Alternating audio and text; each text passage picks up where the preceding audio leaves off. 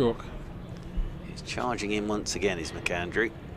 Over the wicket he comes. Oh, good delivery this. Now, that's outside edge. It bounced in front of Michael Burgess. Or has that hit the stump? I think that's hit the stump. I said outside edge. I think that's hit the stump. I think that's hit the off stump, and the bails haven't come off. And all the players are now having a look at the stump. Has it come off? Yeah, I think it's hit the stump. I thought it was outside edge, but it's hit the stump, and the bails didn't come off. Right, let's have a look. So we'll see a replay of that in good time, but he pushed forward. That's buys, 4 buys, and that has hit the stump, and the bails haven't come off.